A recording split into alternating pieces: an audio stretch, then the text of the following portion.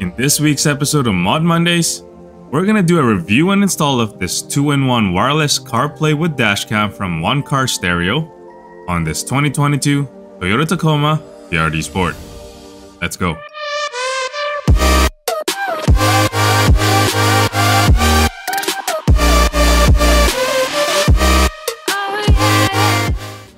Let's quickly go over what's included in the box.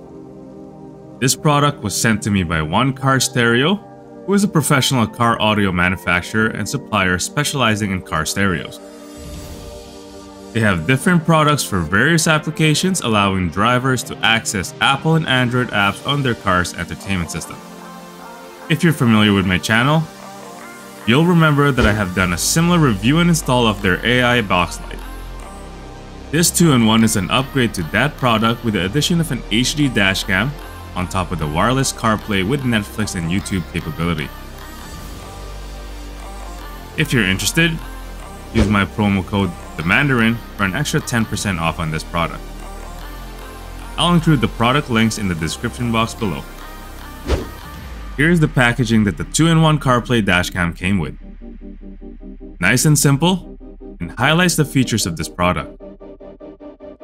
Comes with this instruction manual, power harness, Pi tool and micro SD card, and a 2-in-1 CarPlay dashcam itself. This feels premium, lightweight, and seems very well made at first glance. Before starting this installation, first go over some important information for this project. This process is meant to be a simple plug and play with no special tools required other than during the cable management. This instruction manual will have all the details on product specifications and key definitions of the CarPlay interface. This pry tool can be used to hide the power wires and make for an easier cable management. This SD card is a nice addition, although at 32 gigs, you may find yourself upgrading if you intend to use this device to record your drives. It also comes with this USB to USB-C adapter cable in case your car has a USB support. I won't be needing this in my case. I'll be using this long cord as the Tacoma has a USB port. This has plenty of slack that we'll need to hide the wires cleanly later. Simply plug this cable to the CarPlay USB slot of your Tacoma. For the dashcam itself, it has this sleek design that goes with the stealth look I'm going for, and also has this magnetic color that matches my Tacoma. As for the rear of the dashcam, it has these 3 slots for the power cable, goes into the USB slot port, a SIM card in the middle if you aim to use this as a standalone rather than the hotspot, and a micro SD card for your video recording.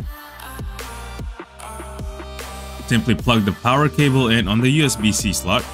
Proceed with setting up your Bluetooth and Wi-Fi hotspot. To connect the 2-in-1 wireless CarPlay with dashcam to your truck, you're going to need your phone with Bluetooth and Wi-Fi hotspot turned on. You only need to do this step once, and the device will automatically connect to your phone, allowing for wireless CarPlay and dashcam capabilities. Turn your truck on and follow the normal prompts on your entertainment system. Hit the menu button and keep an eye on the projection tab. This should change to CarPlay when the box is fully connected. This will take a couple of seconds during the first time of install as the device is adjusting to the resolution of your entertainment system. You'll notice that the middle green indicator light will blink slower when the device is connected. Then the screen should automatically change to the new interface. Click Agree and Accept and proceed with setting up your Bluetooth. In the top right corner, you'll notice that the Bluetooth is grayed out, so let's go ahead and connect this to your phone. Grab your phone, ensure that the Bluetooth is turned on and discoverable for this step, and head over to your connected device and pair a new device. Search for AutoKit T-Box AR and click Pair, allowing to access your contacts and call history. Wait a couple seconds and your phone will be connected. Now you'll notice that in the main screen, the Bluetooth is lit up and connected. You'll notice that your phone's name will also be part of the device list. Do the same for the Wi-Fi hotspot, which will need to watch Netflix, YouTube, and access all the other apps. Go to the Settings app, click Network and Internet, and ensure that the Wi-Fi tab is turned on. Then simply go to your phone's hotspot and tethering, allow for use of Wi-Fi hotspot, and click and connect that Wi-Fi on your entertainment system. You're going to need to input your password for the first time connection. As you can see, the Wi-Fi symbol is lit up and ready to be used. You'll also notice that you'll have this new pop-up tab. This will allow you to navigate through your new interface. You can use this to go back to the home page, navigate to the previous screen, go through your open app list just like your phone, use this voice commands, split screen like your laptop and computer, clear cache and go back to your Tacoma's main screen.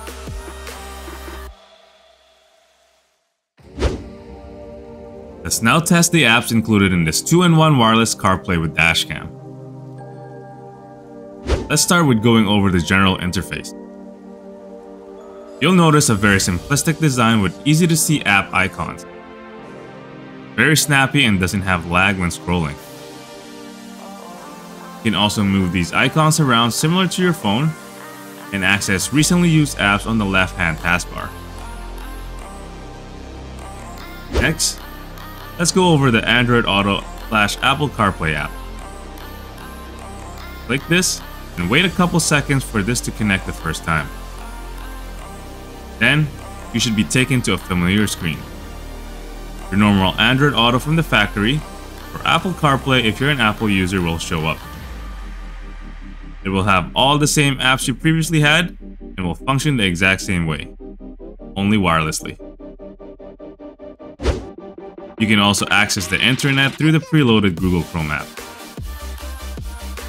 It's simple to use and a convenient option to search the web using the larger screen of your truck. You can also use the Play Store or App Store to download your favorite apps that are not preloaded on the system. Simply sign in and download the apps as you would on a phone or a tablet. Next, go ahead and try YouTube. As you can see, it looks just like how you have it on your phone or tablet, but on a bigger screen. You can still access all your notifications, sign into your profile, access your videos, shorts, and navigate through videos like you would on your phone. Let's try this video here. Ads are still there with the interface looking the same. We can skip this ad. In this week's episode of Mod Mondays, we're going to be installing these very affordable accessories from Amazon. Sound comes through the truck speakers nicely, and we can fast forward similar to our phone. You can also choose other videos while one is playing. Let's try this one. In this video, we're going to be doing a step-by-step installation of these OEM. And here is Netflix, the main reason I wanted this product. Simply sign in, click your profile, and navigate like normal. You have your movies, TV shows, and categories. Let's try this one. You can still hit pause, fast forward similar to your phone or tablet. Shoot. You guys are never going to shut down the machine, okay? Sound comes through normally with no lag on your truck speaker. If you're enjoying this video so far, please smash that like and subscribe button to support the channel. The last step in this installation is to set up and attach your HD dashcam to your windshield. You're going to use this app called Load Key to access your dashcam control. As mentioned previously, you can move these icons around as you please. When clicking the app for the first time, You'll notice a warning sign here at the top indicating that the micro SD card needs to be inserted. The kit comes with a 32 gig micro SD card that we'll use to test this dashcam. Simply insert the card on the rightmost slot and you'll notice that the warning sign will disappear. It will be replaced with a red recording dot flashing on the left and the top right side of the menu. This indicates that your dashcam has started video recording. The app's interface has these options for setting adjustments, including video capture tabs for your pictures, folder for viewing loop videos for your saved videos, settings to change your dashcam resolution, and these two folders for collision videos and your other loop videos. You can also use these 4 buttons to capture both pictures and videos, lock your screen, and turn audio on or off. I like the simplistic setup which allows you to access important dashcam footage and settings adjustment easily. I changed the setting for resolution on mine from 720p to 1080p. If you want to save space on your SD card, keep this at 720p. You can also factory reset the device here, adjust the collision sensitivity, which I kept mine at the middle. You can turn the mic recording on and off here as well and change the recording frame rate. I changed mine to 30 frames per second. You can also change the recording time or add and remove timestamps. I kept both of these at default settings. After adjusting your settings, let's now plan out the dashcam location on your windshield. This location will vary based on your preference. Just make sure it doesn't block your field of view during driving. I decided to install mine as close to center as possible, right behind the rearview mirror, using the live display as a guide for placement.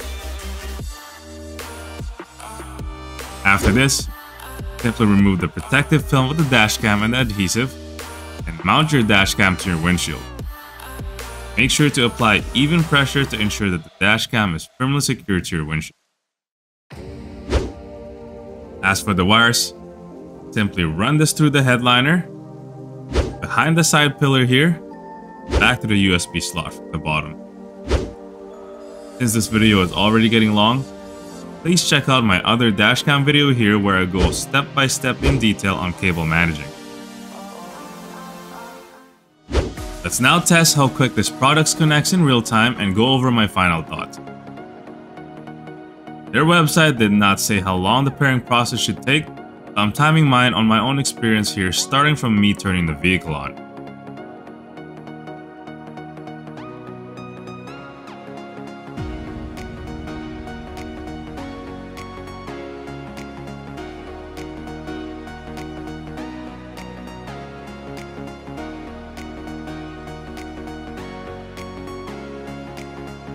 I got about 25 seconds for my first time after connecting the Bluetooth, and an average of about 20 seconds on my next couple drives, which is great and super convenient.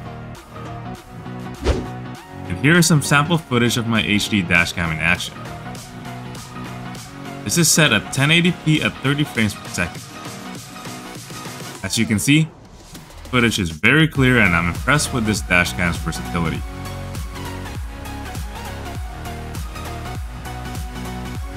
Here are some nighttime shots in similar settings as the daytime shots. This is still at 1080p, 30 frames per second.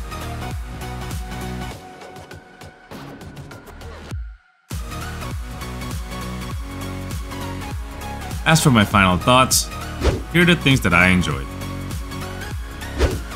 I like that it was very easy to install and set up.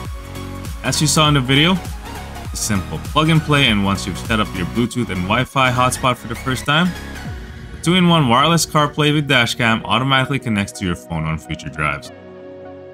The product is also very competitively priced, and at the time of this video recording, One Car Stereo has a Christmas sale with free shipping plus an extra 20% off on their website. As mentioned at the start, if you're interested in this product, use my promo code theManDIYrin for an additional 10% off. I also like that it's a combo of both the dashcam and a wireless CarPlay system. This provides both options for having a safety feature of a camera while driving, in addition to the entertainment system and capability of downloading apps just like a phone.